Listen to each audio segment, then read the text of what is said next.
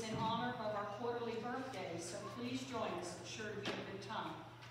Are there any other announcements to be made? Let us go to the Lord in worship.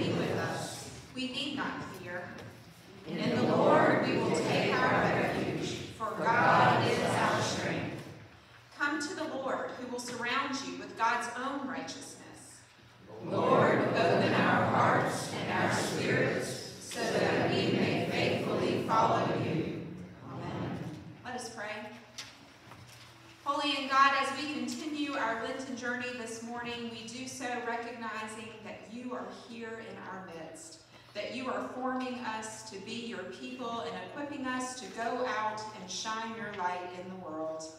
May your Spirit flood our hearts, that we will be open to hear what it is you would have us to hear, so that we may go and be who it is you would have us to be. In Jesus' name, amen. Please be seated.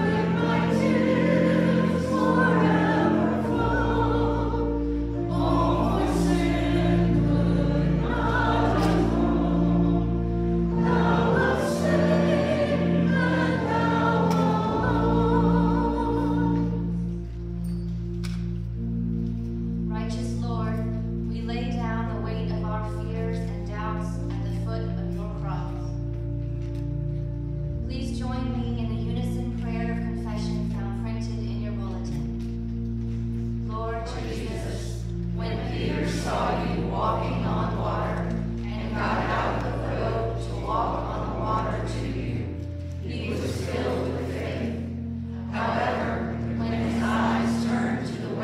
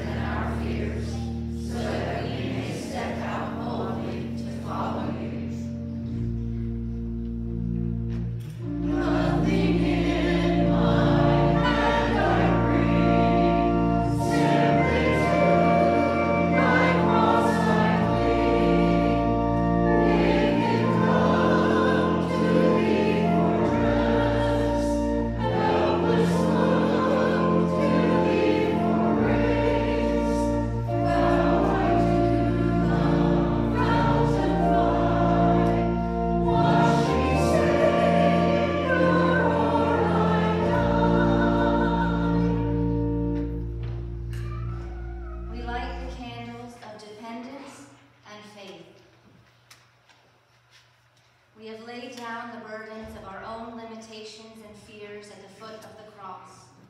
Now we are able to walk in faith as followers of Christ and to live out our calling to shine God's light in the world. Friends, believe the good news of the gospel. Jesus Christ alone is faithful. Through faith in the amazing grace of our Lord, we are saved. In Jesus' name, I declare unto you today that we have confessed our sins, and our sins are forgiven. Thanks be to God.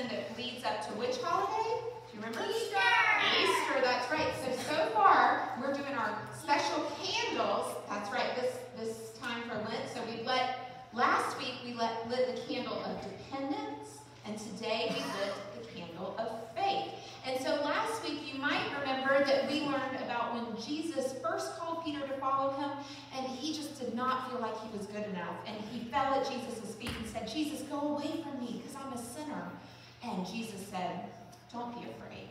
And he lifted him up and he said, from now on, you are going to be fishing for people. And so we learned that it doesn't matter when we don't feel like we're enough, because Jesus is enough. But today, we're going to have a new story that you might have heard before. One time, Jesus sent his disciples out in a boat, and then a storm came. And they were all night long trying to cross the lake, but the wind was against them, so they couldn't get anywhere. And so finally, in the middle of almost morning, they were so tired, Jesus came walking on the water. And guess what they thought he was? A ghost. That's right, they thought he was a ghost, but he said, no, take heart. Don't be afraid. It's me. But Peter said, Jesus, if it's you, you tell me to come out there with you, and I will walk on the water to you. And Jesus said, come. And so Peter got out of the boat, and he took a few steps, and he was walking on water, but then he looked around, and the waves and the wind, and he started to sink, and so he said, Lord, save me. And Jesus picked him up, and they got back in the boat, and Jesus made the storm stop. And Jesus had asked Peter, why did you doubt? And I was thinking about that. You know, the first week, it was that Peter didn't feel like he was enough, right? So do you ever feel like you mess things up? I do. Sometimes I feel like I just can't get it right. Sometimes I don't feel like enough. But this week, Peter, he felt like he was enough. He climbed out of that boat. But then the world around him was too much. Do you ever get overwhelmed by the world around you? Maybe things aren't going your way? That's right. And so today, we have the same good news. We don't have to be afraid, because who's with us? Jesus. Every step of the way. Even when we don't recognize him, he is there with us, and he will help us. It might not go the way we want, but Jesus will never leave us. And that is our good news. So we can have faith, even when we're afraid, even when we doubt, we can still hold on to our faith. Let's pray. Dear God, please help us, to have faith, as we trust you, even when our world seems crazy. We know you are there. In Jesus' name, amen. Okay, we're going to let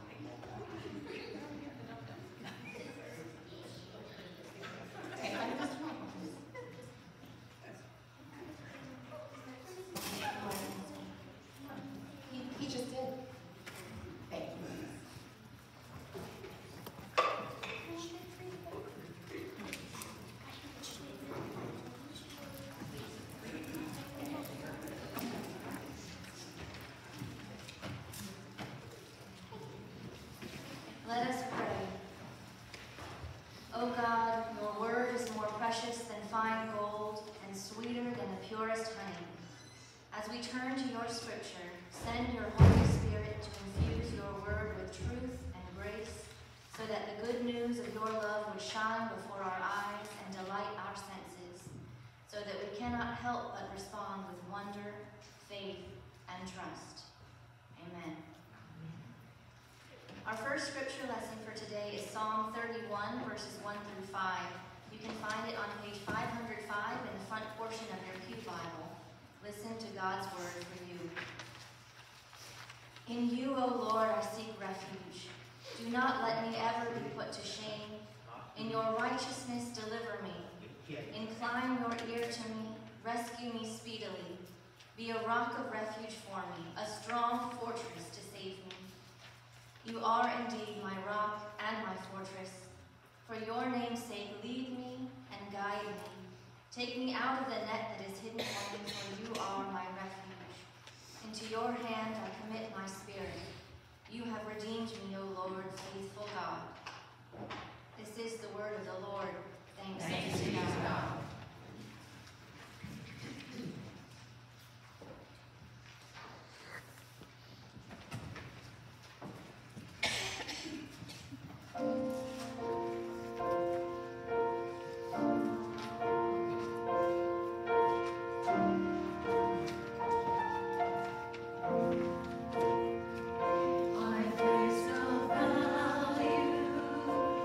Anything I possess.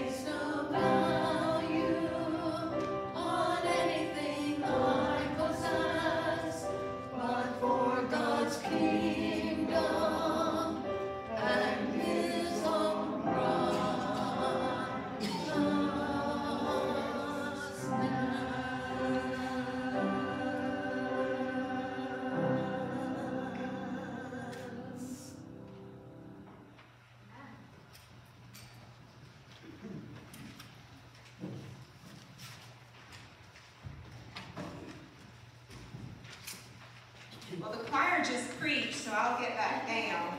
Except for I've already written it, so we may as well go ahead, right? Our second lesson this morning comes from Matthew's Gospel, chapter 14, verses 22 through 33. You can find that on page 16 in the New Testament, the back portion of your pew Bible. Listen to God's word for all of us. Immediately, Jesus made the disciples get into a boat and go on ahead to the other side while he dismissed the crowds. And after Jesus had dismissed the crowds, he went up to the mountain by himself to pray. When evening came, he was there alone, but by this time the boat, battered by the waves, was far from the land, for the wind was against them. And early in the morning, he came walking toward them on the sea. But when the disciples saw him walking on the sea, they were terrified, saying, "It is a ghost." And they cried out in fear. But immediately Jesus spoke to them and said, "Take heart, it is I. Do not be afraid." Peter answered him, "Lord, if it is you, command me to come out to you on the water." And Jesus said, "Come." So Peter got out of the boat, started walking on the water, and came toward Jesus. But when he noticed the strong wind, he became frightened, and beginning to sink, he cried out, "Lord, save me." Jesus immediately reached out his hand and caught him, saying to Peter, "You of little faith, why did you doubt?" And when they got into the boat, the wind ceased. And those in the boat worshiped Jesus, saying, "Truly, you are the Son of God." Friends, this is the word of the Lord. Thanks be to God. Well, last week we were in Luke's Gospel, and we looked at Luke's story about when Jesus first called those first disciples. We heard the good news that our sinfulness, our sense of inadequacy are no match for the goodness and the grace of Jesus Christ. We can depend on Jesus, who is always enough for whatever we are facing, and who promises that he is going to transform our earthly lives so that they will have an eternal significance. Well, today you may have noticed we're not in Luke's Gospel anymore. We are over in Matthew's Gospel, and it may have only been a week since our last lesson, but a lot has happened in Peter and Jesus and the disciples' lives since that day when Jesus first called them on the lakeshore. In Matthew's Gospel, after Jesus called the first disciples, he starts teaching and healing. We have, remember, the 3 full chapters of the Sermon on the Mount where we hear Jesus' new take on the Old Covenant that goes beyond just our outward obedience to the letter of the law straight to our heart, what motivates us, our heart's desire to follow God's word. Jesus healed many people. He sent the disciples out on their own for the first time, and they had authority to heal and to teach like Jesus. By the time we arrive at chapter 14, Jesus has just received that terrible news that John the Baptist has been beheaded by Herod. And he tries to get away from the crowd so that he can grieve. But the crowd was having none of that. You'll remember that they followed him out into that desert place, and it was there that the disciples tried to send the crowd away, but Jesus said, "You give them something to eat." And they broke the loaves and the fish and fed the multitude. So that's the beginning of chapter 14, and now Jesus really needs a break. He's probably pretty well done, I would imagine. And so it says he actually compelled, he forced the disciples to go on ahead of him, and he would dismiss the crowds. And then he went up on that mountain to pray. He wanted a moment of solitude. This story is one of the most memorable stories. People know this, even if they've never read God's word. It's at the same time beyond comprehension and yet totally relatable. After all, have any of you ever walked on water or witnessed someone who has? I haven't. If you have, please do tell. But that's just a huge beyond life spectacle, and that spectacle think despite that great story, we can all relate to the disciples' struggle with faith and fear that day. This past Monday, I met with our Sermon Starter Bible Study, which is moving to Tuesday this week. When is it moving to? Tuesday. That's right, Tuesday. So when we start our Bible study each week, I always begin by asking people to share something about themselves that I try to relate, sometimes better than others, to our lesson. And I ask them to share the story of a time when they were caught in a storm, with one caveat: no Hurricane Hugo stories. Okay? So no Hugo stories. And the accounts were quite dramatic. We had everything from a sandstorm in the desert to a snowstorm up north, all the way to a tornado right here in the south. It seemed that everyone could relate to that disciples' terrifying experience of being caught in a physical storm. And I imagine that on a spiritual level, we all also have endured times in our lives where that proverbial wind was against us. That time when Jesus seemed nowhere to be found. We all have longed for confirmation that Jesus is who Jesus says he is. We all have faltered in our faith. We've started to sink when fear took hold. And friends, there is good news for us in our verses today. As Jesus did for Peter that day, he still meets us in each of these scenarios saying, "Take heart, it is I, do not be afraid." So our story begins where Jesus is on the mountain praying in what I imagine must be blissful solitude after all the peopling he had done that day. But the disciples, they are struggling in a boat on the Sea of Galilee. Matthew tells us that the wind was against them. Now, for those of us who've ever gone boating, most of us have motors, right? So we don't fully appreciate what it means that the wind was against them. Without that motor to power through, they were getting nowhere fast. They had been rowing all night long, not making any progress. And so Jesus, however, if you look at the story, they didn't get there on their own. Did you notice? Jesus was the one who sent them out on the sea to struggle. And that was the first thing that struck me about this story. This difficult spot where the disciples found themselves was not one of their own making. And when I think about this reality that they were there on the sea struggling by divine design, my first reaction as the fairness monitor of my family is to stomp my foot and say, well, that's not fair. Why would Jesus do that? Why would he send them out to struggle? It reminds me of the times when I have felt like the proverbial wind was against me. Those times where I felt like nothing I did would make a difference. It just kept going and going. So if we look at our text today, we realize that struggling is not necessarily a sign that we are going in the wrong direction. Now, sometimes we make bad choices, right? Sometimes we make our bed and we have to lie in it. We have to reap the consequences for the bad choices we have made. But as Christians, we should not expect that following Jesus is going to grant us immunity from the storms of life.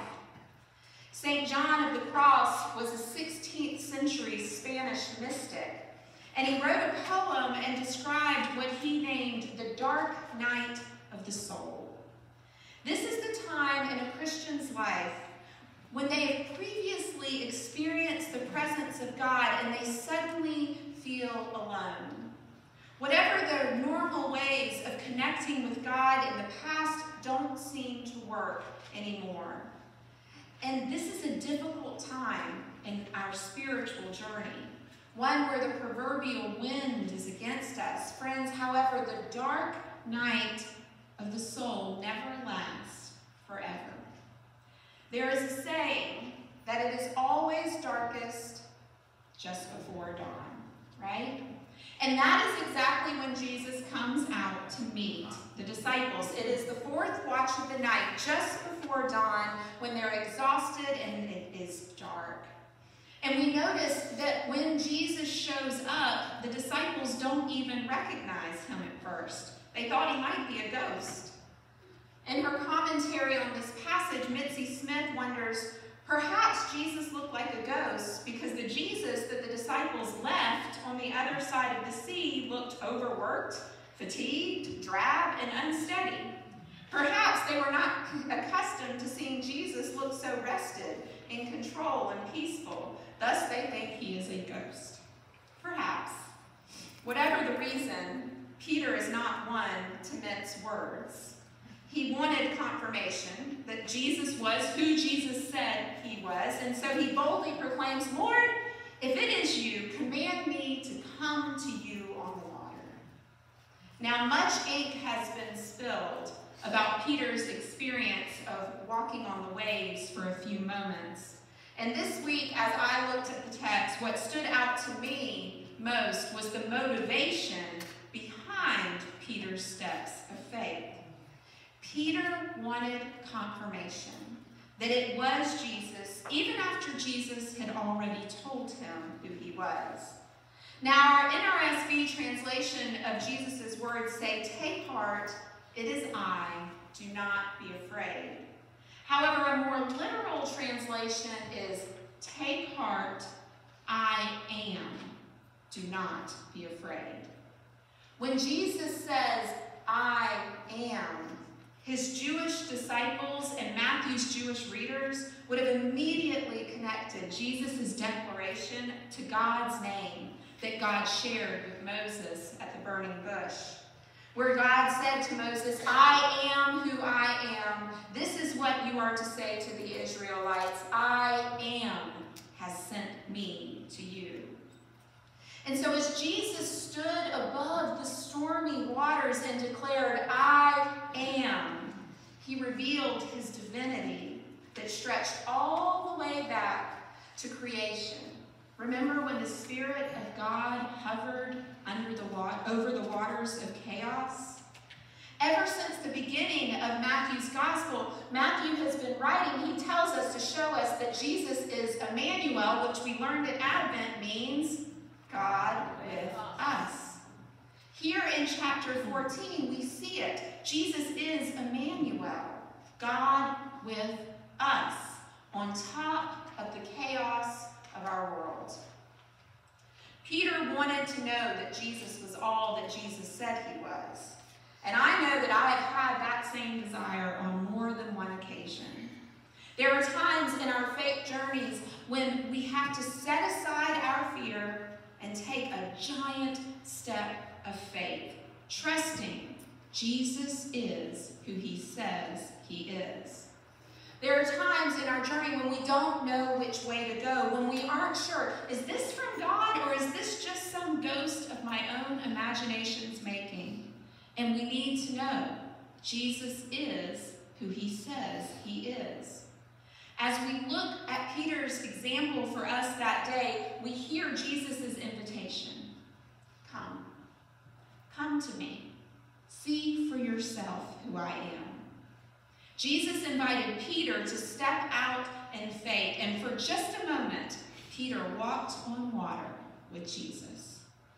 It was all going great until Peter noticed that the storm didn't stop for his hallmark moment with Jesus. How dare the storm keep raging? I mean, if you were writing the story, everything would have been still, right? But that's not how it worked. And as he started to sink, he cried out, Lord, save me. And Jesus grabbed his hand and pulled him up and said, you of little faith, why did you doubt? In her commentary on this passage, Chelsea Harmon asks, what if we tried a new way of hearing Jesus' question to Peter? Instead of hearing Jesus say, you of little faith, why did you doubt? As a judgment question or accusation, what if Jesus was asking Peter a learning or a faith-building question?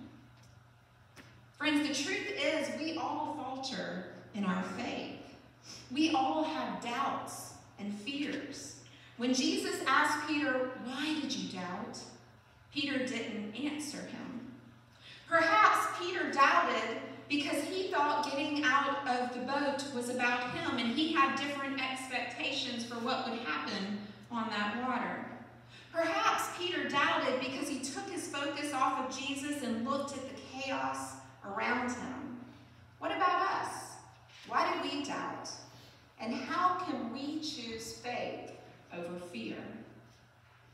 Well, at this point in the story, no one's looking at Peter. That's good news. As they get back in the boat and the storm finally stops, everyone sees Jesus for who he is. And they respond in the only appropriate way. They worship him. Last week, we learned with Peter that we don't have to be enough because Jesus is enough. We can depend on Jesus to overcome our sins and our limitations and transform our lives with eternal significance.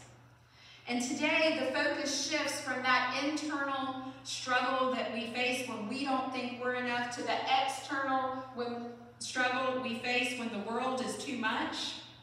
We're usually struggling with one or the other, aren't we? And we learn that we can depend on Jesus when the world is a chaotic and stormy sea.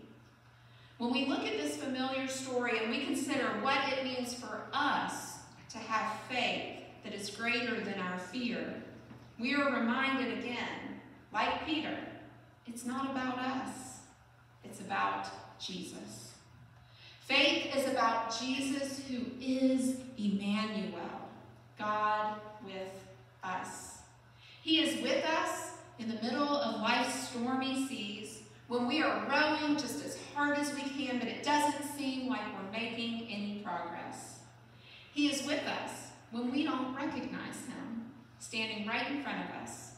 He's with us when we desperately want confirmation that Jesus is who Jesus says he is, that our faith is real. He is with us when we look at the conditions of our world and our faith starts to crumble in doubt. He is there to pull us up and save us.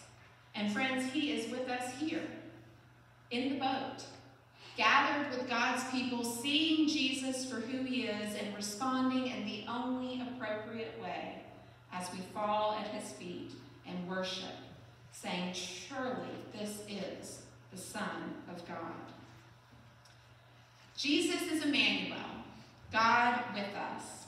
And so wherever this second week of Lent will take us, I invite you to hear these words from Jesus for us, his current disciples, rowing our boats in whatever direction God has sent us. Take heart. I am. Do not be afraid. In the name of the Father, and of the Son, and of the Holy Spirit. Amen.